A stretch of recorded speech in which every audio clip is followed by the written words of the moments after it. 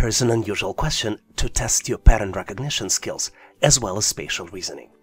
You are presented with 3x3 matrix which has shapes inside, and you need to find the next 3x3 matrix in the sequence.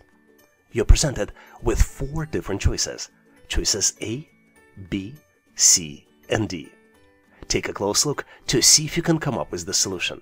I would recommend that you spend no more than 15 to 20 seconds thinking about this test. This is about as much time as you get in a real assessment. I'm pretty sure you figured it out, so I am moving forward to share with you my version of the solution. And obviously, if you have a better way to solve it, please make sure to post in comments. I'm probably not going to surprise you when I say that to solve this challenge, you need to detect the pattern. And each shape here has its own pattern. For example, because we have 3 different shapes inside 3x3 matrix, we have circle, we have arrow, and we have triangle. We need to look at each individual shape and determine pattern for each individual shape. Let's start with the arrow. Arrow alternates in color, changes from black to white, and also rotates 90 degrees, staying inside the same middle square of the matrix. The tricky part here is that arrow rotates 90 degrees counterclockwise with every step. Now let's look at oval. Oval moves to the next corner counterclockwise. It starts in the upper left corner in the matrix 1, then moves to the lower left corner in the matrix 2, and then moves to the lower right corner in the matrix 3. Triangle alternates the color, changes from black to white, and also moves into the next middle section counterclockwise. If you follow all of these patterns, you will realize that the answer is choice D. Hopefully you've nailed this question and now know how to answer similar problems on the test. Here's an exceptional question to test your knowledge of English. You need to build English alphabet word, and you're presented with 9 different letters. The letters are P, C, E, T, R, J, R, O, O. Take a close look to see if you can come up with the word. Give yourself 10 to 15 seconds. This is about as much time you get on the real test. Maybe pause this video to see if you can build a mental combination of letters that can build the word. And on my end, I am moving forward to share with you my version of the solution. And obviously, if you have other ways to solve it, please make sure to share in comments. I came up with the English word projector.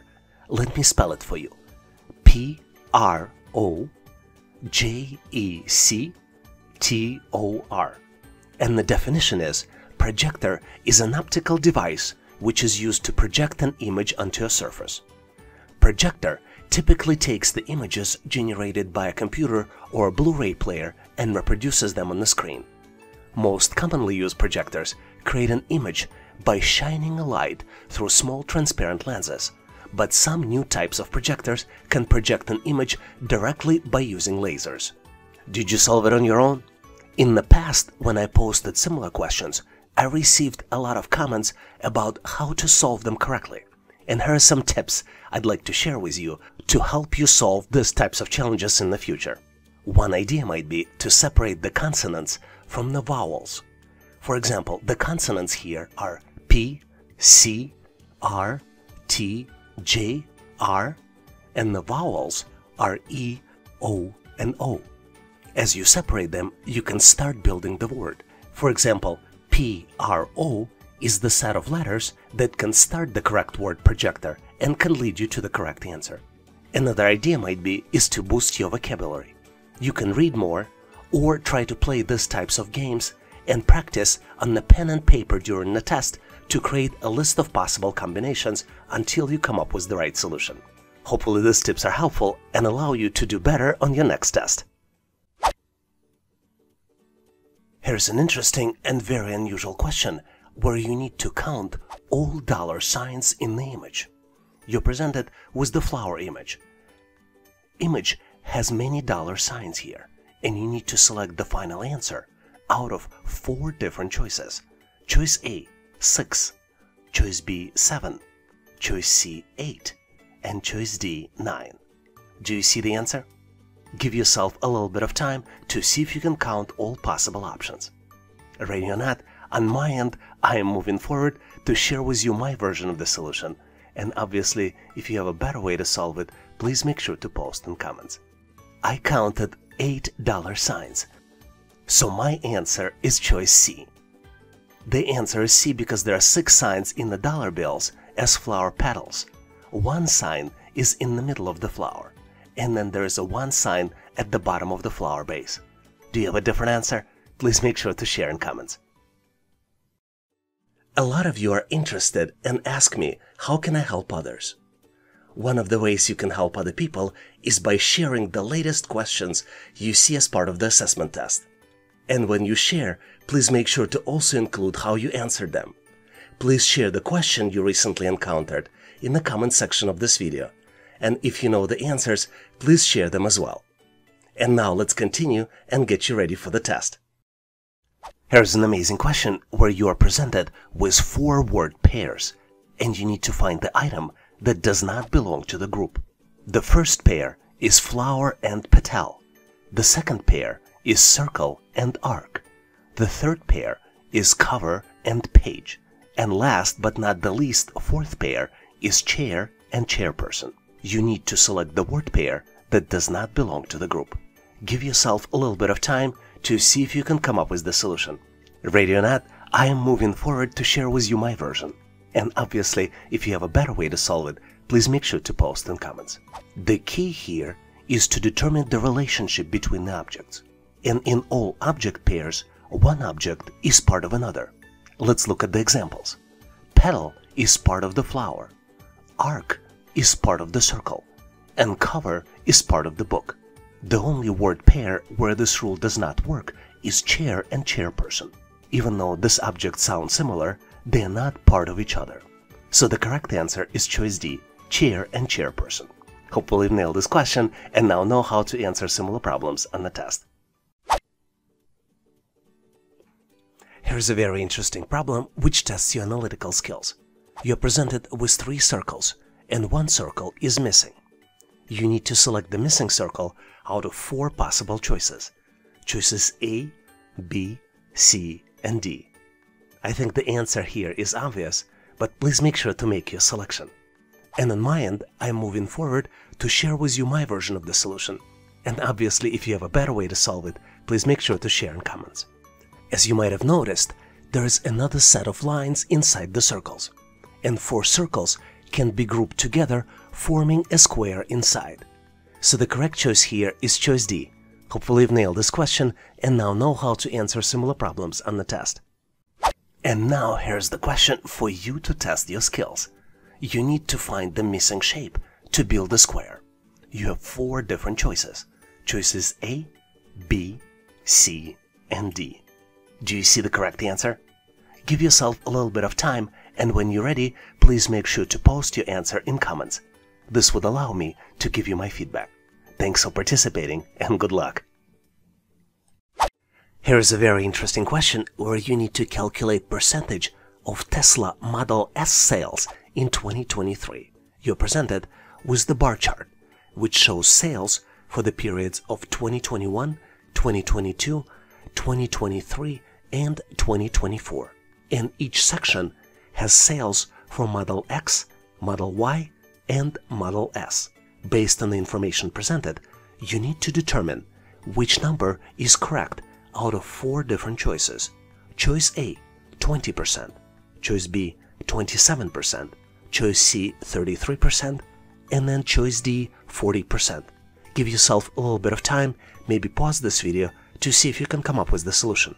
Hopefully you figured it out, because I'm moving forward to share the final answer with you. And obviously, if you have a better way to solve it, please make sure to post in comments. First, let's take a close look at the 2023 sales.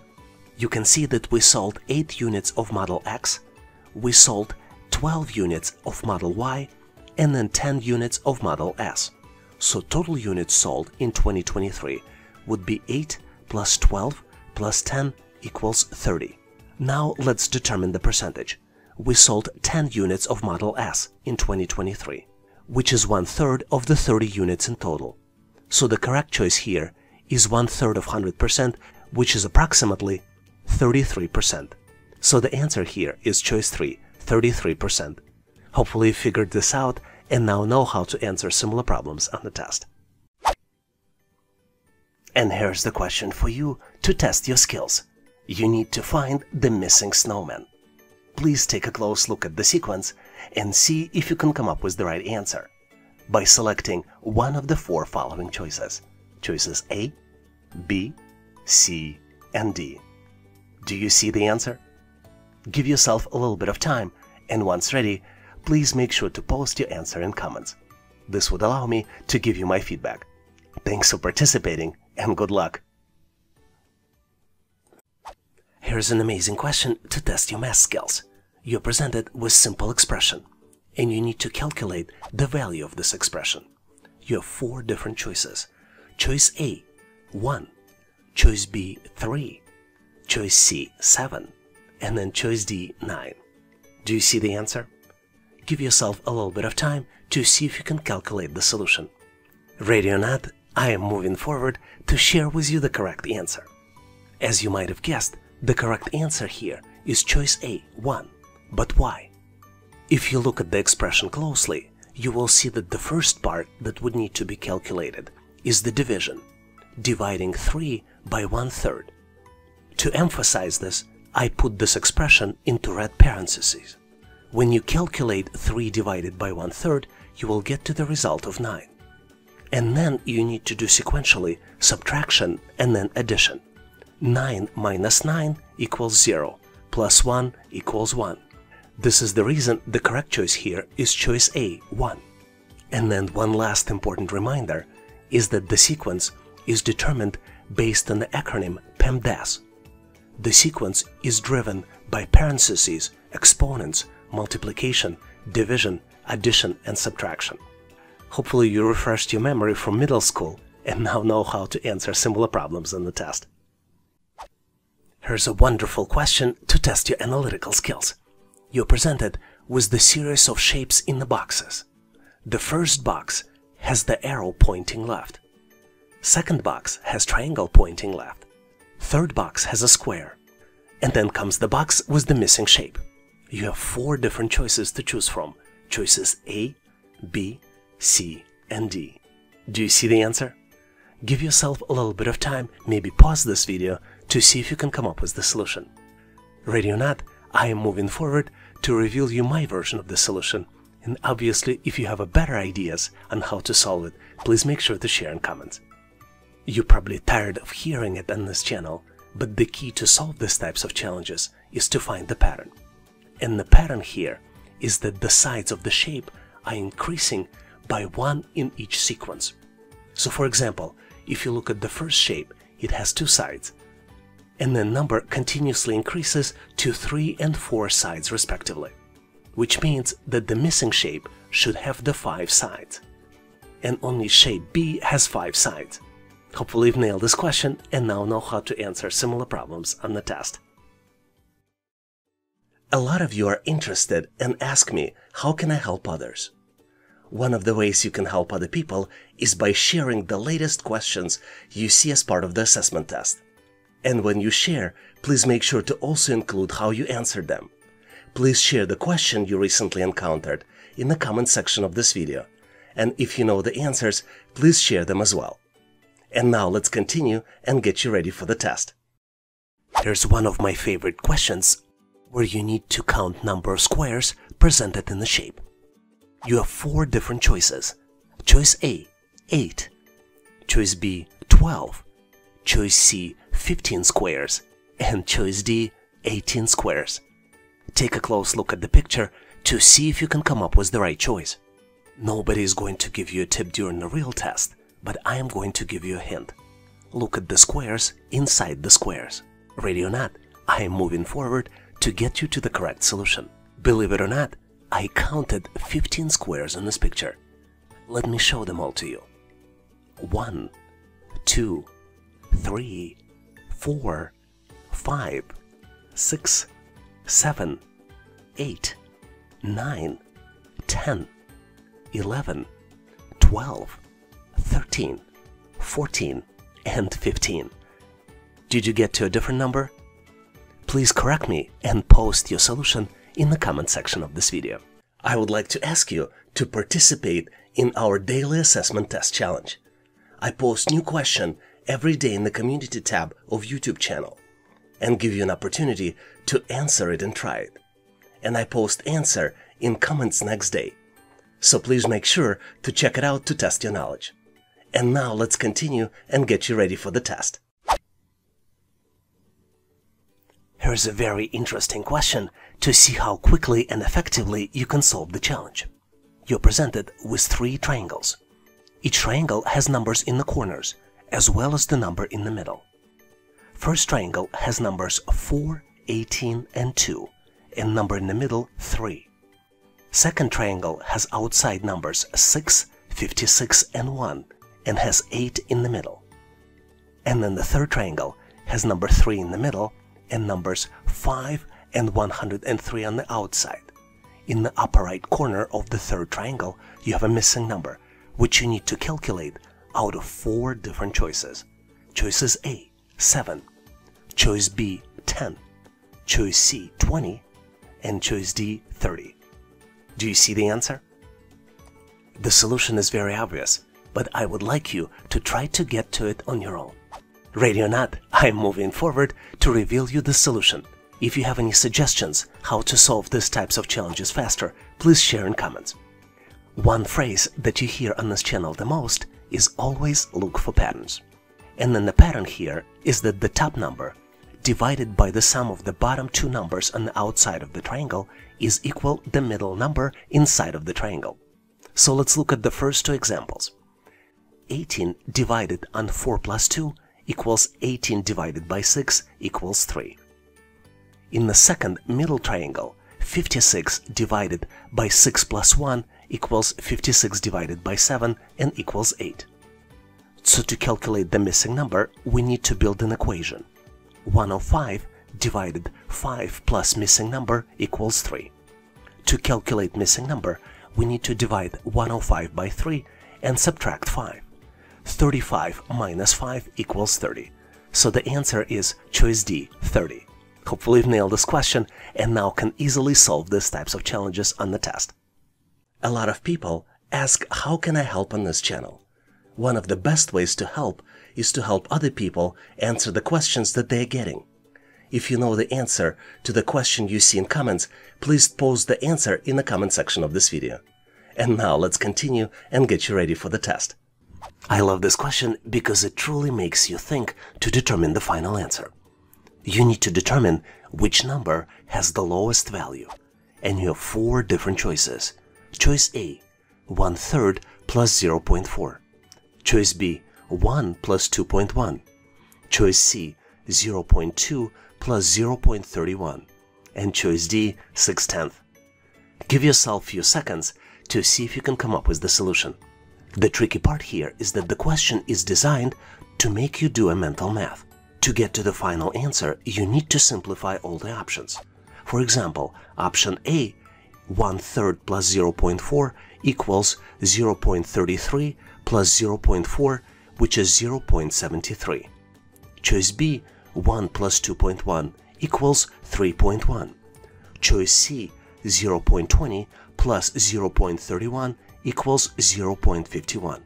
And choice D, 6/10 equals 0.6. Which means if you look at the answers, that option C has the smallest value of 0.51, followed by option D, A, and B. Was it challenging for you? Please share your thoughts and suggestions on how to better solve it in comments.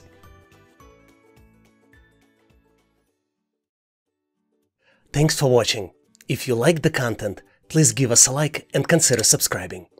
Thanks for all your endorsement, support, and patronage. For additional helpful information, please make sure to check out links in the description. For detailed list of available resources, I encourage you to check out resources page on our website, howtoanalyzedata.net/resources. If you know someone who would benefit from this content, please consider sharing the link. Please leave the feedback, corrections, or suggestions in comments. And all the best on your journey. I'll see you in my next video.